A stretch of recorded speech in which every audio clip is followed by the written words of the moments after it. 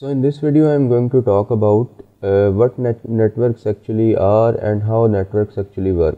So a network is a number of devices connected together. You can think of it as a network of an organization or a network of your home actually. So in most of our homes we are connected with a router using Wi-Fi signal, so it is a network actually. And when we are connected using wires, so it is a network too. So we can say that an internet is a network actually. The reason for that is that a lot of millions of devices are connected via internet actually. So it is an internet network. And in a networks, one device actually acts as a server, and the server is responsible of sending and receiving data in between those devices and managing the requests. So it is like all of the devices on a network are connected to a single device, and that single device is the router actually. In most Wi-Fi networks, the server is the router. The router is actually the server, and it is connected to the internet and manages all the other devices. So let me tell you how networks actually work. So there are 2 or 3 things I want you to keep in your mind, because it is a very important concept, and you will be surprised when you come to know about it. So in a network, router is the only device which is connected to the internet. So for example, I turn on my laptop and then I connect with the Wi-Fi network. So you need to have a concept that my laptop is not connected to the network, to the internet actually. My laptop is connected to the router, and the router is actually connected to the network, to the internet.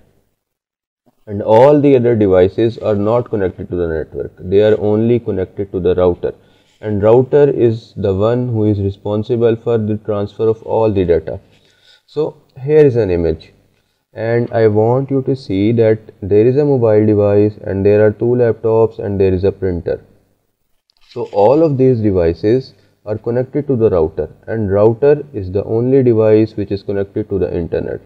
For example, this laptop wants to connect to Google.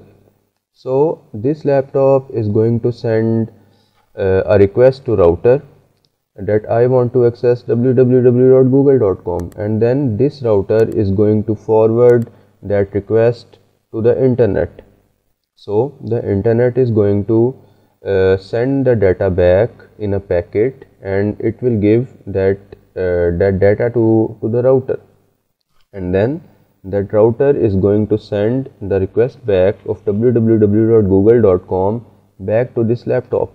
So that is how a network is actually working. And another thing I want you to know, that all the data on the internet is actually transferred in packets. So there are packets. For example, as we said that this laptop wanted to connect to Google. So this laptop sent a request of google.com to router using a packet. So all the data in a network is transferred in the form of packets. So that is going to get clear when we try to sniff those data packets, and we will read what information those data packets actually contain.